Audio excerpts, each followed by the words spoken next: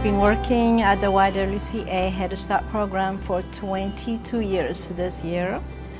I became a teacher of young children 30-some years ago because I had such a beautiful, happy childhood, and I really want to work with kids.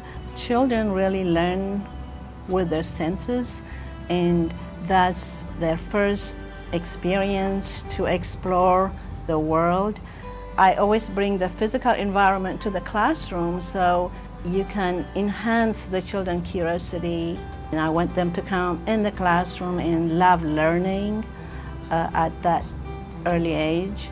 We plant flowers, we grow plants in the classroom, and you know, it's really important that the children learn how to take care of plants and animals so they will have respect for life.